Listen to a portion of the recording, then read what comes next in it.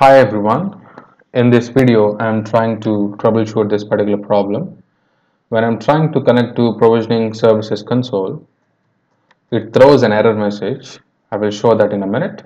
So this is the Provisioning Services Console. I'm trying to connect to this. Okay, I'll click connect.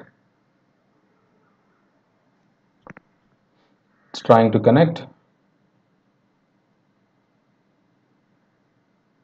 Okay, it says an error occurred communicating with the server. Let me click OK. Let me try once again. Okay, the information looks fine. The port is 54321. So let me try to connect again and see how it goes.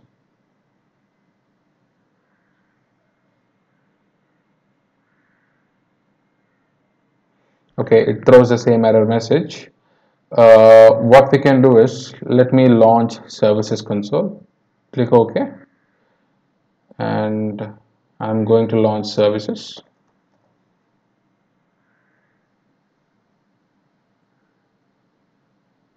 Okay, this is services. Let me look for the services. Okay, so Citrix PVS service is stream service is running state. Okay, Citrix PVS SOAP service, this is in stop state. So if you want to connect to PVS console, SOAP server or SOAP service is responsible for it. So we always have to make sure that SOAP server or SOAP service is up. So it seems to be in down state.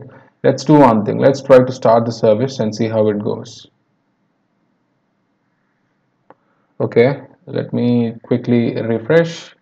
Okay, Citrix PVS SOAP service. Okay, it's in running state now. Let me go back to PVS. Okay, let me try to connect to the Provisioning Services console this time and see how it goes. Okay, it seems like we are connected to the farm now. We could see all the details. Yes, we are connected now.